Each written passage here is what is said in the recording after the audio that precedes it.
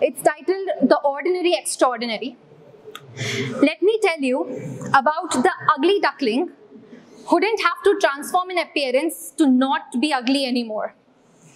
Let me tell you about the chrysanthemum that didn't have to become a rose, a lily, or a daffodil to be a beauteous flower holding its own.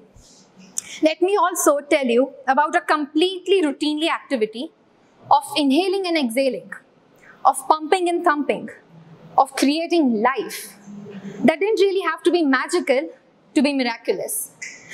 Let me tell you about the ordinary that did not have to be sparkling, blinding, or over the top to be extraordinary. Thank you. I've got one more. This one, I'll dive straight into it. It's titled Addiction. I live in a shell. It helps me breathe, you see. And right now, this is my shell, but snatch it from me and leave me gasping with lungs screaming agonizingly for air, and I will have no other choice but to find another shell. No choice but to breathe again. Thank you.